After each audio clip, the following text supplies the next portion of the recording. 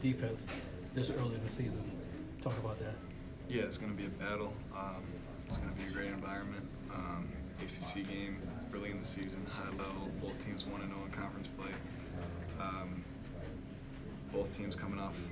I believe Virginia lost pretty big tonight. That's what I heard. So both teams are going to be really hungry for a win, the chip on their shoulders. So it's going to be. I'm just looking forward to get back on the court. Honestly, I hate having to wait a couple days after this. I just want to get better, and get this thing rolling because we got the talent in the locker room. It's just about putting it all together, and it's going to happen. It's going to happen. It might be next game, might be 3 games from now. I hope it's not much longer than that, but it's gonna happen. Justin, what's the frustrating thing about today's game? Just our inability to score. I feel like at least for stretches we were very good defensively, with the exception in the first half we gave up too many offensive rebounds. But we played so bad offensively in the first half, and we were only down 2 points. That's the most frustrating thing to me. And then they started hitting shots in the second half, and we didn't.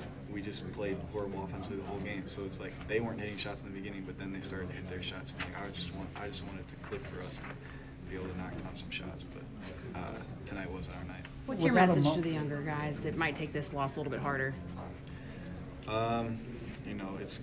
It's college basketball. It's a lot of ups and downs. And I know that coming from a different school where we were always tested early in the season. We always had a couple bad losses early in the season where we got blown out because we were playing superior competition.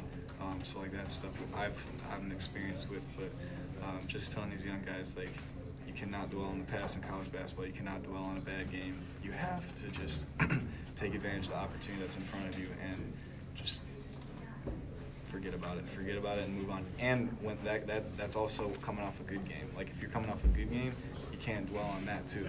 You gotta college basketball is one day at a time, one game at a time, and we just gotta move on to Virginia now. How does